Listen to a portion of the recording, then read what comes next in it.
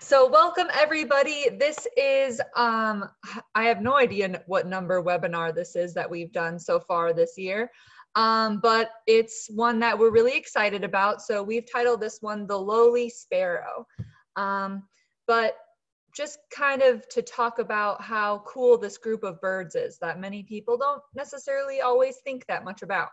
But to introduce the webinar, and just in case you're new, we have a few technical things I want to go over. So if you tap or click your screen or move your mouse, you should have 3 buttons. You should have a Q&A button. If you have any questions throughout the webinar, we'll kind of wait till the end to answer questions. But if you have a question and you're afraid you'll forget it, you can go ahead and pop it in there and we'll address it at the end. You'll also have a raise hand function. So if you're having technical issues, or if we're like, hey, does anybody know what this bird is? You can go ahead and it'll be like you're raising your hand that you know. And there's also a chat function. So if you have any comments or anything that you would like to share, we'll try to keep that to a minimum during the actual webinar, just so it's less distracting for people. But if you have questions, please put them in that Q&A box, just because it's easier for us to monitor and make sure we get to all of them if they're in the Q&A. But to get started, so we're the Missouri River Bird Observatory, and that's our mission right there. And essentially we work to help birds. And today, who's going to be talking to you is me. So I'm Paige Whittick. I'm the education coordinator with the organization. And Dana Ripper and Ethan Duke, the directors and co-founders of the organizations, are also going to be talking to you today about sparrows.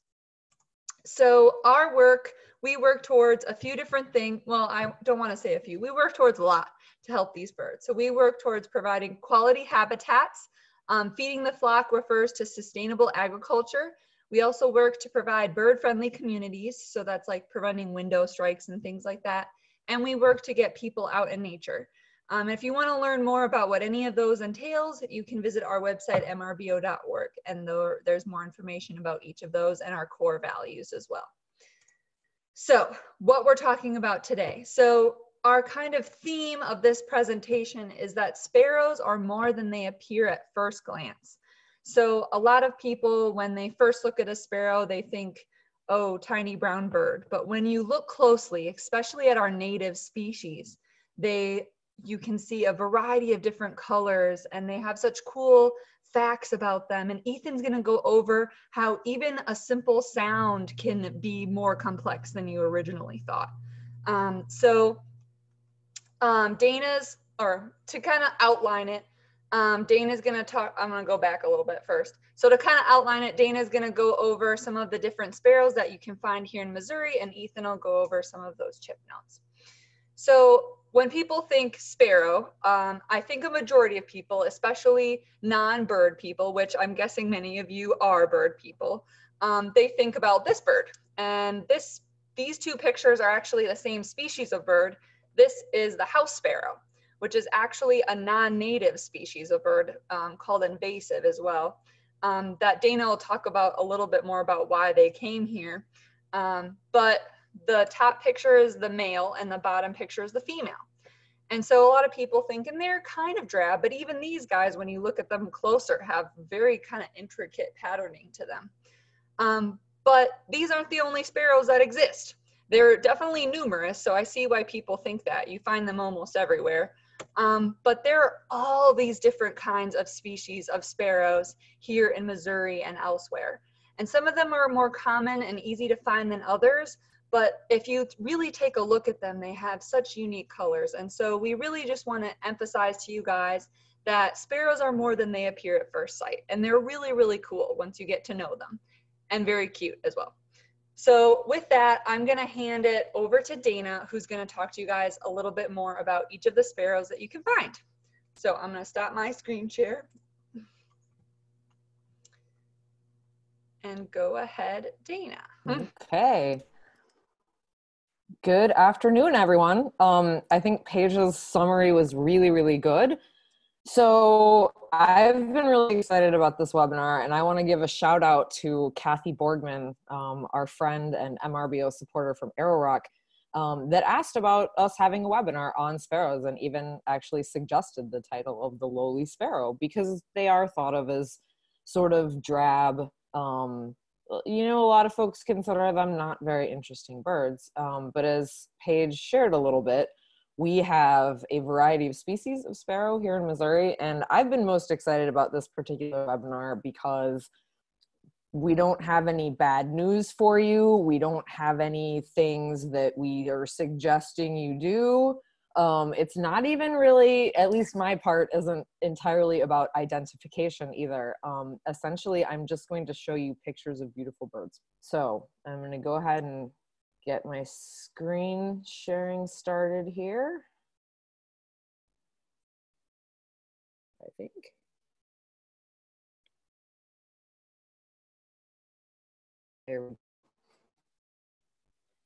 Okay, so Paige mentioned that the house sparrow, which you can see here, another picture of a male and female, that they are not native to North America. They're actually, their full name is the English house sparrow, Passer domesticus, because they're a bird that lives really, really well around humans. So that's Mr. William Shakespeare there at the top. There's been a widely circulated story in bird and ornithology circles that I've heard for many years now, and that is that a group of folks set out to release in New York City in the 1800s every species that was mentioned in any of Shakespeare's works. And as I did the research for this particular webinar, actually, I found out that that was a little bit of a skewed version of the real history. But there was indeed a gentleman named Eugene Schieffelin in New York City. And he was both a member of the local Shakespeare Society, so he was in fact a lover of Shakespeare's work, but he also helped found something called the American Acclimatization Society. And that society's mission was to introduce to the New World foreign varieties of the animal and vegetable kingdoms as maybe useful or interesting. So hindsight's 2020, right? So by the late 1800s, agencies such as the newly formed, United States Department of Agriculture were like, hey, that was a really, really bad idea. But Mr. Schieffelin was one of a few people that introduced the English house sparrow in the early 1850s. And in that case, they were doing it to try and control the linden moth, the larvae of which were apparently being very harmful to trees in New York City. So the most famous story about that gentleman, though, is his release of European starlings, which happened a few decades later. So you can see this article I found, don't even mention the 220 million starlings we have now. It's the same guy. So he kind of single-handedly caused a lot of havoc ecologically in this country. So to move on to our native sparrows, so this picture, I feel, kind of represents some of the difficulty with seeing sparrows.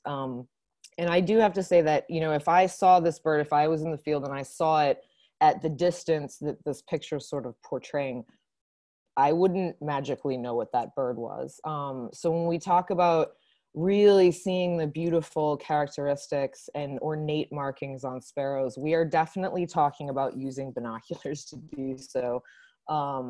Or a high-powered camera or something like that. So let's move in a little bit closer to this bird. Okay, now I can see it. Now I can see a lot of its distinctive markings. And so we're gonna get even closer to that bird. This is a LeConte sparrow, and we're gonna revisit this picture later. So when I was thinking about this particular webinar, I wanted to sort of organize it in a way that would kind of make sense. And what I decided on was looking mainly at habitat for our breeding species that breed here in Missouri, and then also for our wintering birds, and I'll show you some migrants as well. So we have about 20 species of sparrow that regularly occur in Missouri, and we're going to take just a brief look at all of those. So before I get started with sparrows of the prairie, we have a poll for you. Do you spend time watching birds in prairies? What do we have? Oh, okay. Often, occasionally, rarely, and never. Okay, great. Thanks everybody for answering that. It seems like most folks do get out there in the prairie at least sometimes. So here are three of our prairie or grassland breeding sparrows. So we have a Henslow's sparrow right here, and you can start to see when you really look at these, and again, I'm not trying to get everybody on this call to be able to, know the ID of these birds. I'm just sort of thinking we can all just check them out and appreciate all of their different marking and patterns and colors. The subtle yellows and rusty colors on this Henslow sparrow and the little streaks. We have a grasshopper sparrow here. And I believe Ethan's going to get a little bit into their sounds that they make, which are really, really interesting. And then we have the lark sparrow, which is sort of more of an old field, sort of farmstead species, not necessarily a purely native prairie species. But this is a really neat bird with a really neat song as well. They actually all have very, very interesting songs, and folks often find them easier to identify by song because, from a distance, say without binoculars particularly, they can look pretty similar, but their songs are all very, very distinctive. So I wanted to call this Sparrows of the Borderlands. So by which I mean sort of the interface area between prairies, sort of more forest edge, shrub, dwelling and nesting species. So we have our field sparrow. I think this bird is particularly cute with its pink beak and his eye ring. Chipping sparrow. And again, these are birds that breed here. A chipping sparrow is a bird that you can often find in your backyards. And the reason they're called chipping sparrows is they have a song that essentially consists of a series of chips that sound like a trill. So these handsome examples here, the male and female eastern towhee. This is a bird that surprises a lot of people when they find out that it is a sparrow, and it's a pretty big sparrow. Towhees are a little smaller than cardinals, so big for a sparrow, and obviously very, very strikingly colored. And then our sparrow, that little spot in the center of song sparrow's chest amidst all of those streaks is just a very defining characteristic. What's kind of interesting about song sparrows in that spot is that since it's made up of a conglomerate of streaks, actually the closer you are to the bird and the more clearly you see it, the less distinct that spot becomes. So it's actually like the farther you are away from the bird, the more easily you can see that spot. And as the bird's name implies, this sparrow has a very beautiful song. So this is a species that I'm not personally very familiar with. This is the Bachman sparrow. Oops, Paige is making gestures at me kind of. I forgot a poll. I should have done it right before the slide. So if you would go ahead, we wanted to see how many of you have seen those birds of the borderlands anywhere, seen or heard them.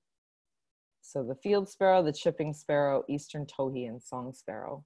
I think, folks, that you should be able to choose more than one. You should be able to tell us if you've seen all of them or two or three or none or one.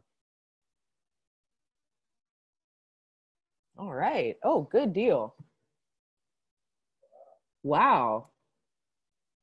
That's great. I'm really glad. So a majority of folks have seen all of them, really, but a very high percentage have seen the chipping sparrow, field and song, and less so the eastern towhee. Wonderful. Okay, so the species that is really our most specifically forest dwelling sparrow in the state of Missouri is the Bachman sparrow. MRBO doesn't work in the Ozarks terribly much. It is my understanding that this bird is quite rare. It is a species of concern. And you can see its breeding range down there in southern Missouri. Here are a few species that mainly migrate through, although there's evidence certainly of Lincoln sparrow and Savannah sparrow wintering here as well.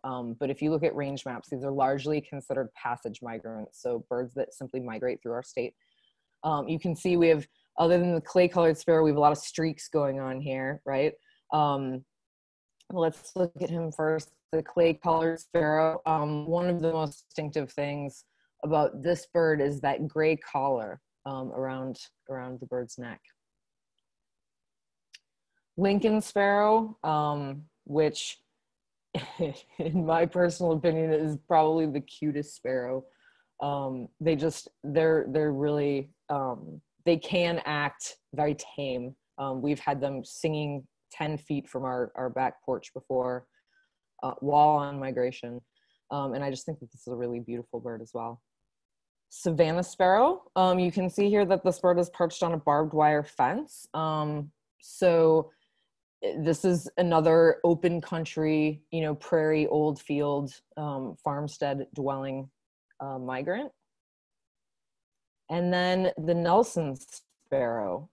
My understanding is that this species and LeConte sparrow are both, throughout their range, not a terribly common bird. And you can see sort of have that glow, and if you see them in very bright sunlight particularly, it's like they're glowing golden. Okay, so sparrows of the winters. Now some of these I've separated this into in your backyard and probably not in your backyard, but I do have to add the caveat that that is largely from my own personal experience and from talking to other Missourians. So you might see birds on this slide that are never in your backyard, and maybe on the next slide you'll say, hey, those are definitely in my backyard. So we have the white-crowned sparrow, named for very obvious reasons. The bird on the right-hand side is a first winter bird, so it hasn't gotten into its full adult plumage yet. And something to note is that there's very little, in sparrows in general, there's very little difference between male and female in their colorations, with the exception of the eastern towhee that we saw earlier. So in this case, and in a couple of the next ones, it's not differences between male and female. The fox sparrow, I believe named for its reddish plumage that is very much the color of a fox. This is another big sparrow. It's not quite as big as the towhee, but this is otherwise the biggest sparrow that we have. This is going to be a pretty familiar one to folks. They're often known as snowbirds. This is the dark-eyed junco. So we have mostly the subspecies slate-colored that you see there on the left and on the upper right. But then sometimes, and not terribly uncommonly, we see the Oregon form of the dark-eyed junco here in Missouri. The white-throated sparrow, another very common visitor to feeders. I put two pictures of the white-striped form, so you can see that basically refers to the area above the eye. And you can see sometimes, which I thought this is kind of interesting, in the picture on the bottom there, the white of the throat is sometimes bordered by a black line. And you can see that on the tan stripe, but not always. Okay, so I think we have one more poll for you all. Yeah, and we wanted to see, have you seen all these species in your backyard? I have to say that we don't get fox sparrows in my yard. That's something that I've heard.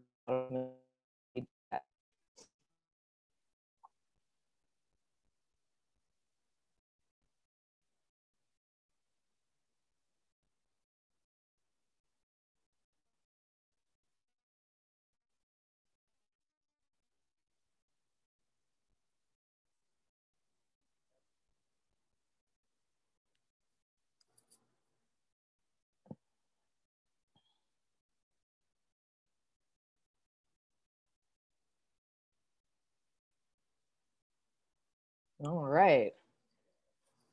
Lots of slate colored juncos. Almost everybody. Okay, yeah. Oregon junco, not terribly common, but about a quarter of the people. But they're out. So your backyards are very much like my backyard. We occasionally do get Oregon juncos, not terribly often. And I still am hoping for the fox sparrow to show up. So, okay. We might get some arguments on this one, but probably not in your backyard. So swamp sparrow is aptly named. And again, we're just going to look at these guys a little bit closer.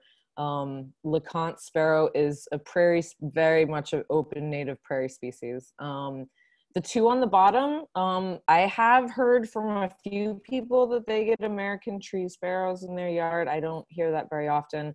And then Harris's sparrow, there on the bottom right, we do get those very, very, very occasionally in our yard here outside of Marshall.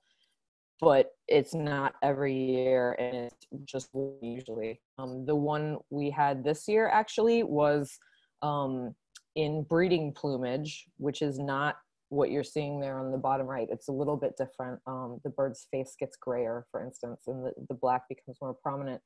But we had that bird here in, I think it was May 10th this year, which I thought was pretty amazing. But a little closer look. So the swamp sparrow, a little streaky guy, very aptly named, lives in wetland areas. I don't hear about them much in backyards, but this is a pretty darn common bird.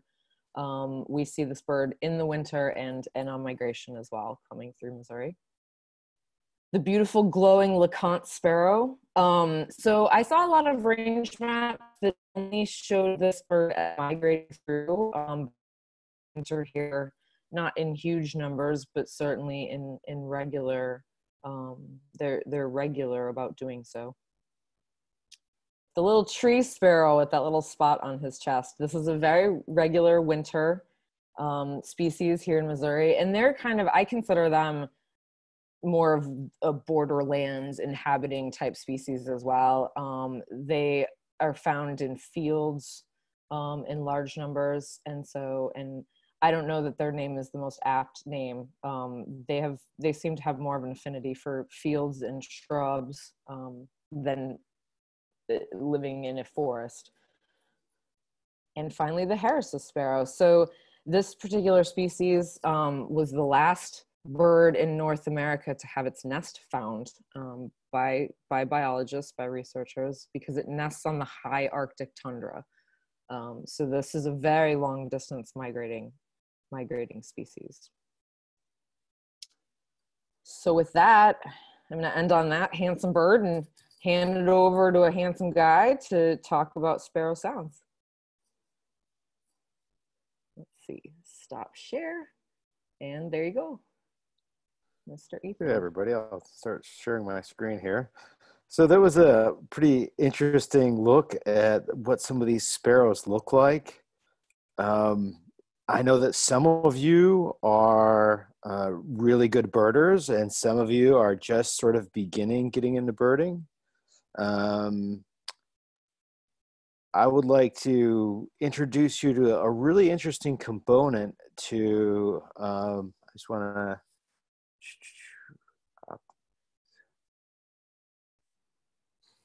I'll let you hear some of these sounds. You can hear those high tink, tinky, tink, tink, tink call notes. And those really high call notes, little tinks. There's the whole world of them. And especially within sparrows.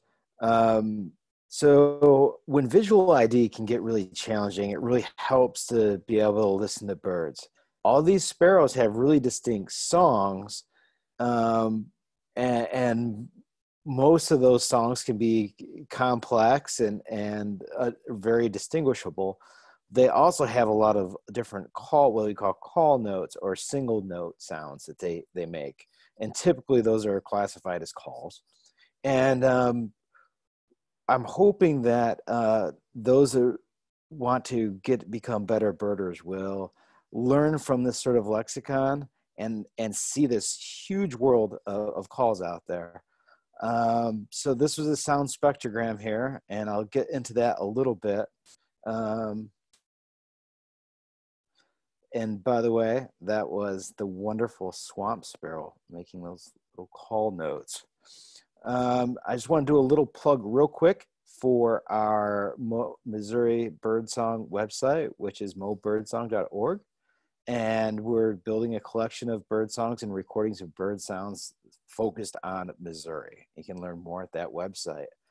Also, if you want to learn more about this acoustic stuff I'm going to talk about, we have a webinar in our archive on our YouTube page, and you can find it on YouTube, Missouri River Bird Observatory, and you can check out all of our past webinars as well as that one on acoustics.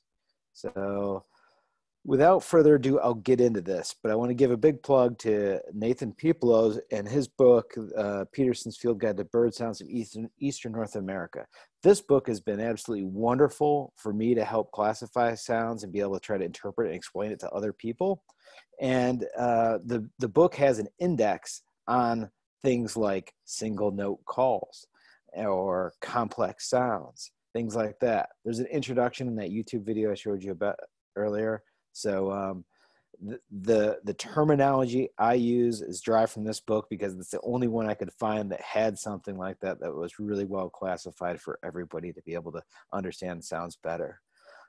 Just to give you a quick introduction to sound spectrograms, you'll be seeing these. There on the left axis there, you see kilohertz. So that's frequency, high pitch, low pitch.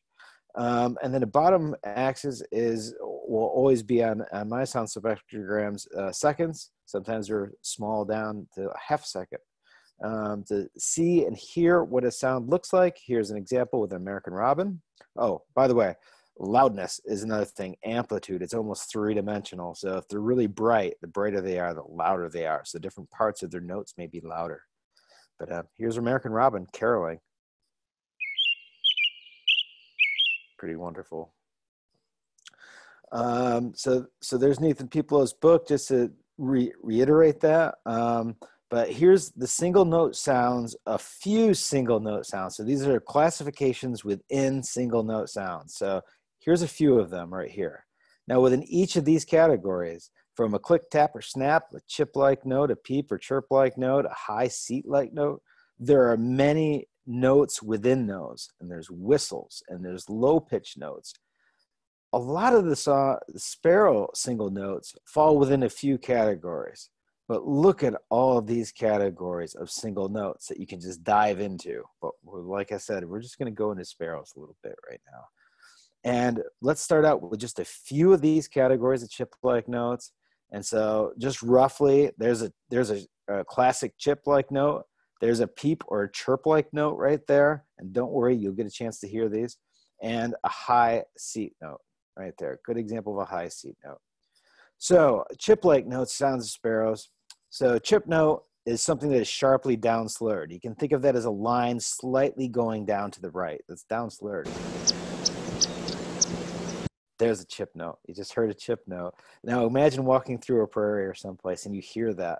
A lot of good birders know that chip note, and they can tell you what it is, with a few other sparrows dinging around making chip notes as well, or sounds that are similar to that. There's smacks.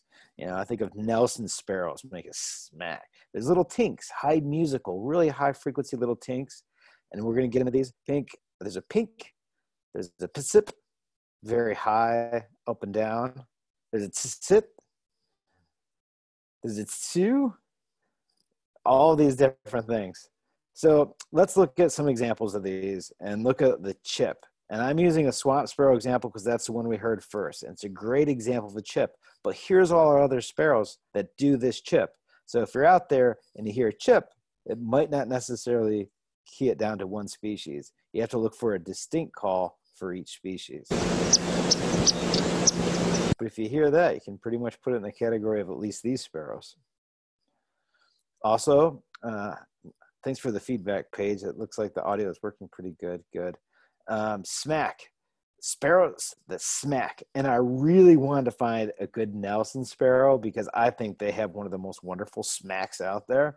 But dark-eyed junco also is an underrated smacker, you know, is way overlooked. So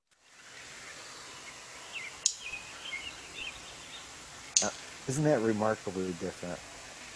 That's a real good smack. And there's tinks, sparrows that tink. There's a lot of them, including our towhees. So if you hear a tink, well, you're just going to have to do a little bit more digging around. But here's a tink.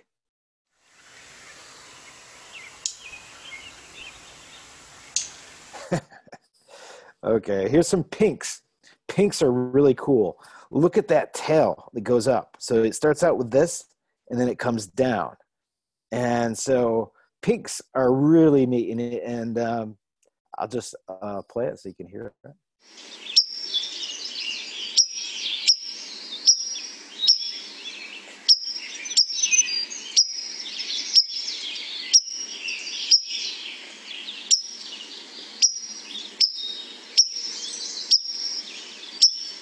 Can you hear that almost musical quality to it? It almost sounds like something's being tunked a little bit. It's a pink. So it's really hard because they're so compressed over time. So I've done a little trick here and I've slowed this down to about 0.15 seconds so you can really hear the pink. And you can really see that these are distinctive, and birders out in the field oftentimes miraculously are able to hear this.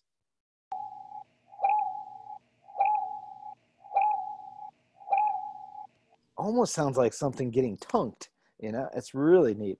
So the psip notes, sparrows that psip, lark sparrow. So if you hear a psip, it's likely, and you know it's a sparrow, it's likely our lark sparrow.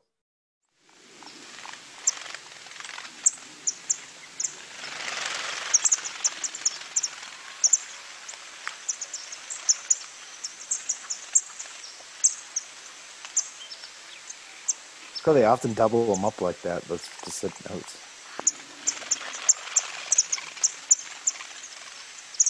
It's really nice. As you notice, that was a nice recording. All these recordings are listed up on top. They come from Zeno Canto, a great website for accessing bird sounds. Here's a tsit, sparrows that sit. It's almost like a click, you know, it's almost, but it is a little more musical than that. So here's that sit, and this is what field sparrows often do. And if you spend a lot of time in the prairie, you'll hear this quite a bit. You're going to be hearing grasshopper sparrows, henslow sparrows, and field sparrows mostly. And if you get really tuned in, you'll find that their cadence and their qualities of calls make them easily distinguishable for the most part.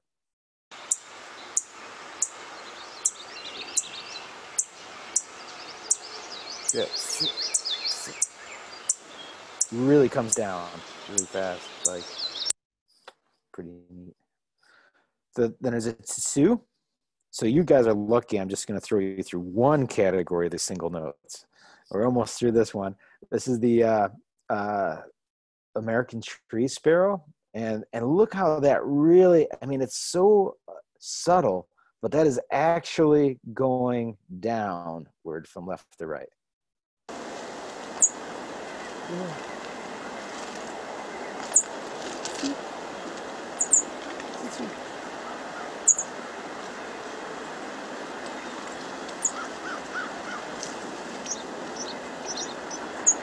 They're just amazing. They're very subtle, yet they're very distinctive. And it's amazing how the calls become similar, it seems like, the more closely related some of these bird species are. So, in the category of chirp-like notes, there's only one bird that we have, one sparrow, that actually fits in that category. And that's the one we spoke of earlier. And interestingly enough, it actually puts its chirp actually in its song, not purely as like a regular call out there, alarm call or a contact call. It's actually part of its song. So everybody knows the sound of the Walmart special.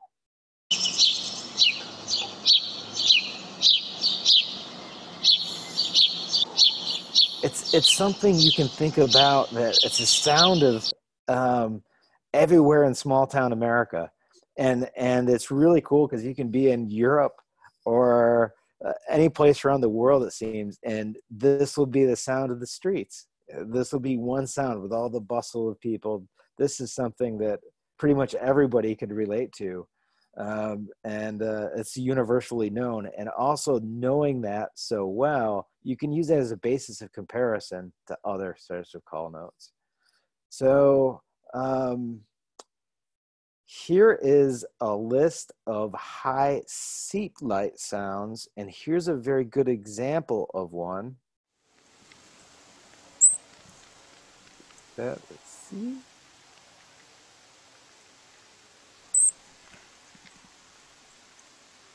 So that was an example of a seat, a not bury seat. There's also bury seats, but this is something we hear. If you know cedar waxwings, think of it as shortened versions of what cedar waxwings do. Very high frequency, with a lot of variation to them. They can be upslurred and downslurred, underslurred. You can think of an underslur as sort of a U, and an overslur as an upside down U, and a sound spectrogram. Goes down, then up, and then down. Short, buzzy, little high frequency things as well. And of course, that bury seat, it's almost sounds musical, not musical. It's almost like trills. It's like a compressed trill. So I'll just go into a good example of one of these high frequency sounds, and I'll give you a good example of a sip. And this actually is a double note, and this is from our grasshopper sparrow.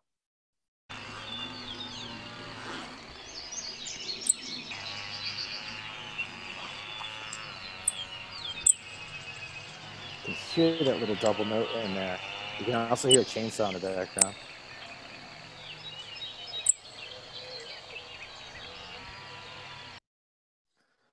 So that was a great deep dive into the fascinating world and black hole of sparrow calls, and calls in general. And I hope that helps you advance and understand it and have more appreciation for our sparrows. As a practical comparison, I'll show you how that can be useful once you start learning this. And it really helps to spend time in the field. But if you have a chance to record birds, there's ways that you can make your own sound spectrogram for free, basically. So I'll give you an example of, let's compare these two sounds. This one here.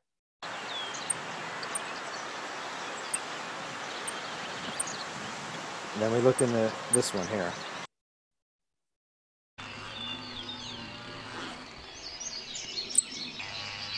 Give it a chainsaw, give it that.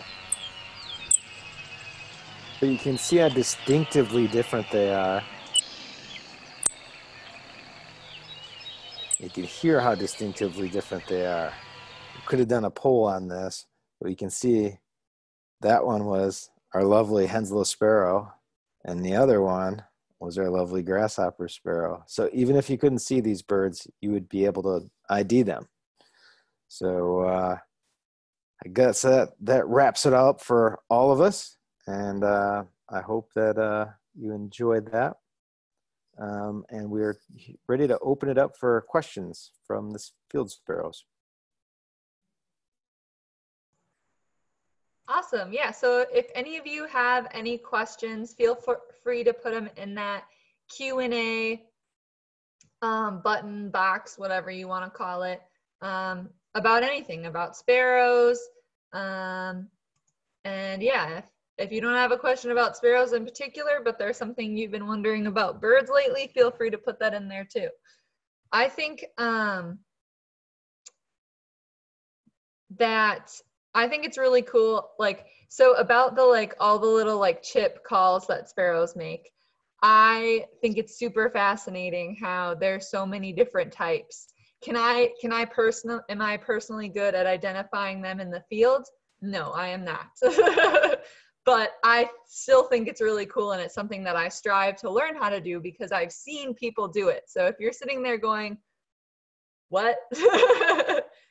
people can learn how to do it, and I think that's super cool. And who knew pink was a sound and not just a color or a band? So I think that's fun. So, okay, it looks like we have some questions coming in. Okay, so someone wants to hear the Henslows and Grasshoppers songs again. So I don't think Ethan played their calls, but not their songs. But are you able to do that, Ethan? Or what would you like to play their calls again? Is that it? The Henslows and Grasshoppers. Yeah, I can play their calls, no problem. Let's see, we'll go back to that slide right there, those two together. Okay, this will be the Henslow Sparrow.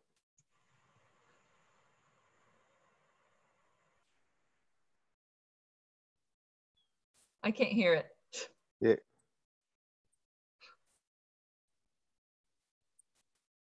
Hear that? Very high pitched. I didn't hear anything. Let me make sure it's sharing my audio. Same as system, select microphone, same as system.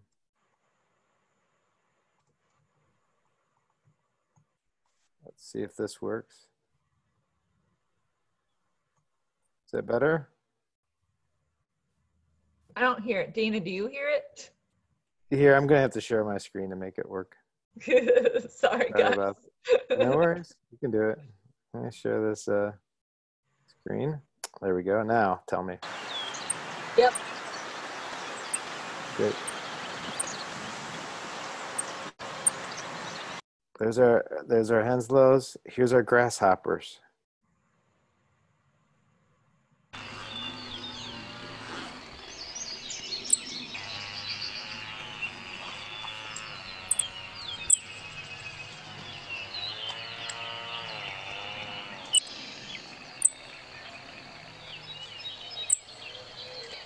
Now, it's really important to share with you that understanding these calls and listening to these calls is very much like birding by visually birding, and that there can be individual variation within them, or within a call type there might be a minor bit of plasticity, but they should be distinctive enough to at least put them in a category, but there may be subtle variations within them, just as there would be with plumage or anything like that. Not quite as drastic as that, but there is. And also, there are more than one call type for a particular species.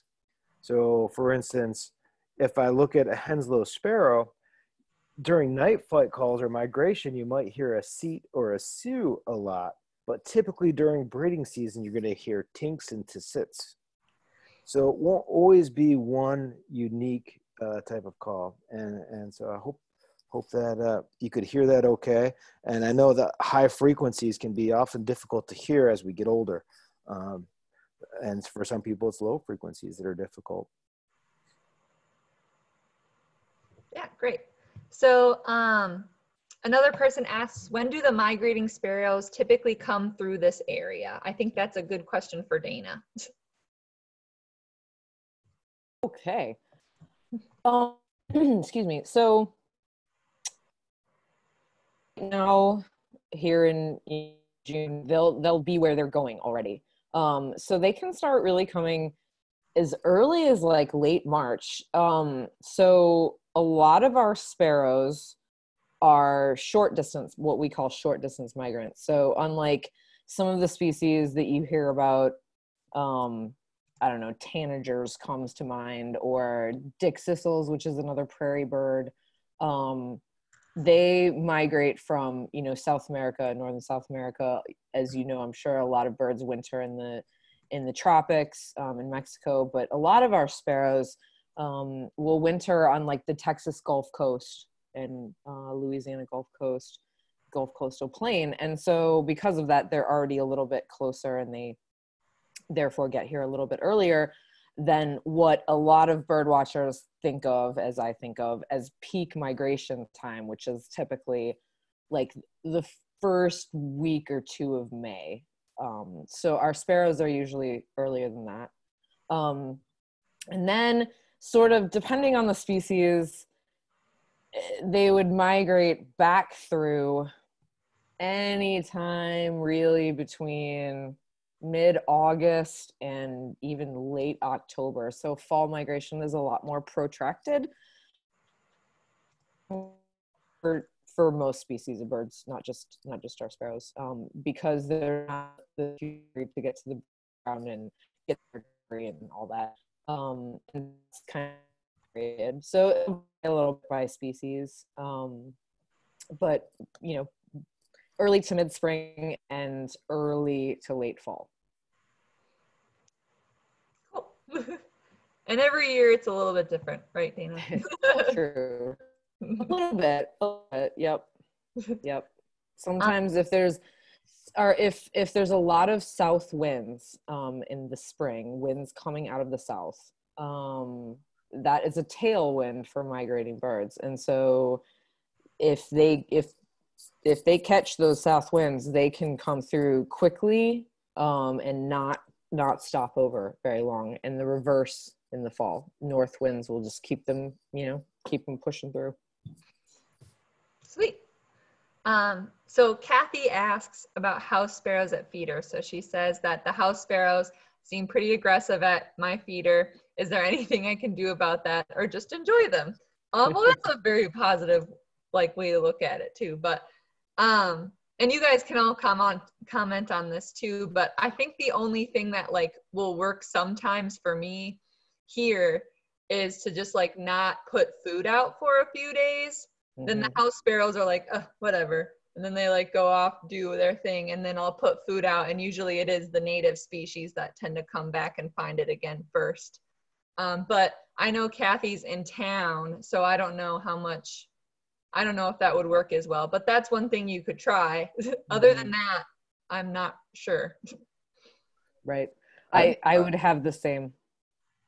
That's what we do as well. Go ahead, Heath.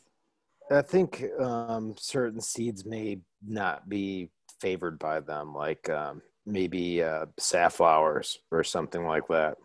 Or if you have Niger seed or something for goldfinches, you can at least maybe feed goldfinches for a little while. Remember also this time of year and going on that the mulberries are out fruiting, so a lot of birds are hitting those, and also birds are feeding babies, maybe insects this time of year. So you might want to just don't think that you're doing a bad job and you're just getting overrun with sparrows and all the other birds are gone, because the natives are finding a lot of good resources out there right now, particularly if you're surrounded by good habitat like Arrow Rock. Yeah. That's a great answer too. Yeah. So types of seeds you can experiment with and anything like that. So cool. I hope that answers your question.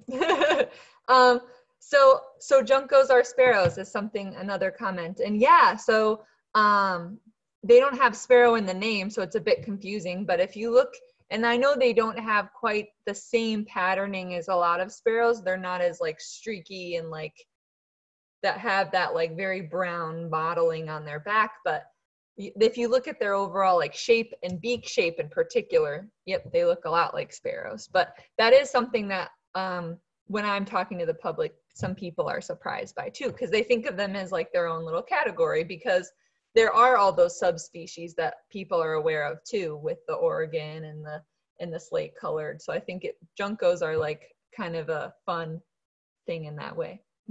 Does anybody else have anything to add about that? I don't think so. Cool. I got it. Woo. Okay. So where are the best public areas to view prairie birds? Great question. Great question. It would be, so I'm not sure where you're located at, but there are a lot of prairie conservation areas. Dana and Ethan can answer this question way better than me because they are more involved with the field project sites that we do, and some of those are public land, I know, and I don't know. Yeah, so most of those are public. And when I say public, I'm largely talking about Missouri Department of Conservation areas. So and there are many, many. Some of the largest and most well managed are things like Wakanta Prairie, which is down by El Dorado Springs, Taborville Prairie, same area. There's a number of areas down by Joplin as well. Diamond Grove Prairie is one that comes to mind.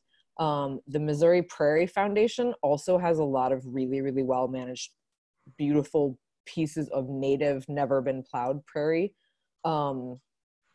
They tend to be a little bit smaller because it's a private organization, and native unplowed prairie is a very, very expensive piece of land. But they're just awesome examples of both floristic diversity and insect diversity and bird diversity. And if you go to their website, if you go to moprairie.org, they have a thing at the top that says where we work, and it'll give you a nice map of their properties. And they're kind of like all down the all over the sort of central and western part of the state of Missouri. There's also up in northern Missouri in Harrison County is the Nature Conservancy's Dunn Ranch. I'm sure a lot of folks on this call have probably heard of that. That's a really cool place to go. It's, it being TNC, like that's technically private. I believe you're allowed to hike there, but they do run a herd of bison, so you got to not be in the bison unit. They have things like prairie chicken viewing in a blind and a very big area as well. And then there's a lot of different smaller places. I mean, Arrow Rock has a prairie restoration going on. Van Meter State Park north of Marshall has a prairie restoration going on. And then there's a lot of private lands that, particularly if a lot of folks do restoration of prairie on their private land. A lot of folks, if you know any cattle ranchers, a lot of times you can see a lot of our native prairie species on working cattle properties. So if you want to, I'm sure, I mean, there's tons of places, so I'm probably forgetting some. You're muted. Yep, I know. Let me do a quick screen share here and put a link in the chat to this. If you scroll down through the story map provided by the Department of Conservation, they show public prairies of Missouri on a map. So you can zoom right into and see where all these prairies are located, and you can find one near you that way. And also that has a lot of great information on prairies anyways as well.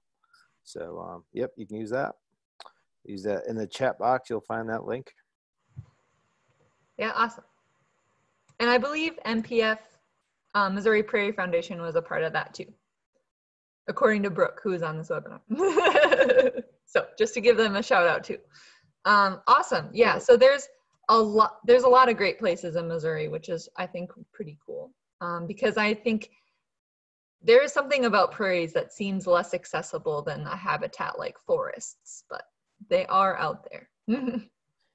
And just to add, I said there were tons of places, and there are, and we're very lucky about that, but we have less than 1% of our native prairie left. So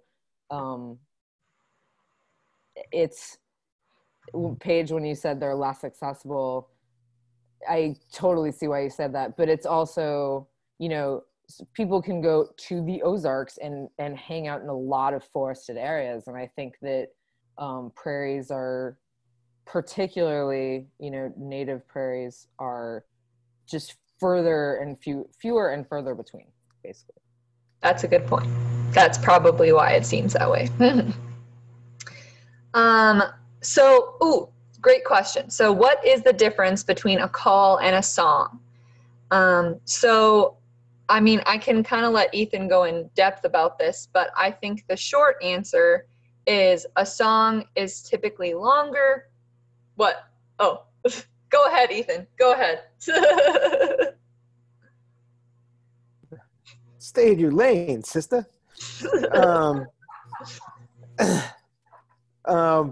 Yeah, I could go in a long explanation, but I won't. But a lot of times people try to put them in categories of behavior and what the function of those vocalizations are. That's been the classic way to do it. So calls are just contact and alarm and just how you doing kind of things. where songs are usually defending territory or advertising for mates. But there's no hard and fast rule about that. So if you're really going into the ID through sound, you want to look at sound and the components of sound, maybe more so than trying to put them in a call or a song. Just, is it a short sound or a long song? Is it a bunch of phrases? Is it complex? So, yeah, hope that answered that question. Yeah. And on that note, while we're leading towards wrapping things up, because that appears to be one of the last questions, it was a heck of a big week. Last week was Black Birders Week, and it's something that's on everybody's mind right now. Merbo's core values include equality, diversity, and inclusion, and it's something we really need in our field of birding. My mind was opened up this week seeing how many black birders are out there that are afraid to go places because of the problems that are in our society. And it's all on us. If we get a chance to help people out, make them feel more comfortable, it's going to be better for us. It's better be bird watching. So, and there's a lot to it. I've been learning a lot about it this last week. I hope you all are too, because it's not always so much. There's a lot we can continue to do outside and systemically, but also it's really great to explore, inside, looking in yourself, how maybe your perceptions may be missing something about what's wrong out there, and how we got to help everybody's life and the lives of birds. So I just wanted to sort of wrap up with that a little bit, because it is what's going on right now. I think that's a perfect wrap up. So yeah, it appears that we don't have any more questions. And if you think of one later, feel free to email us. Our emails are all on the website. If you go mrbo.org and then you go contact us, all of our emails are listed there. And because we love answering bird questions. I mean, we love talking about them. Obviously, we've done so many webinars that are an hour long talking about different facts about birds. So yeah, we love to do that. And I'll also just wrap up by saying that thank you guys for attending and asking your great questions. And we hope you have a greater appreciation for the sparrows that you can see in Missouri.